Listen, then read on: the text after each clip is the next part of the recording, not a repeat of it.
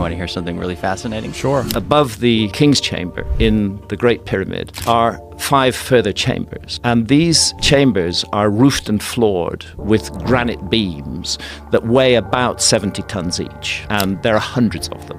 And these 70-ton granite beams, which, to put in context, a 70-ton beam is equivalent in weight to 35 large SUVs, these 70-ton granite beams have been elevated to a height of more than 350 feet above the ground and carefully and precisely placed in position. It is very hard for archaeologists to explain how that was done using purely leverage and mechanical advantage. You can say, oh, perhaps they built a ramp and hauled the stones up the ramp. But then you have to confront basic laws of physics. You can't haul stone weighing tens of tons up a slope that exceeds 10 degrees. Then you start doing the calculation. How long a ramp do I need with a 10-degree slope to get to 350 feet above the ground? It had to be as massive as the pyramid itself.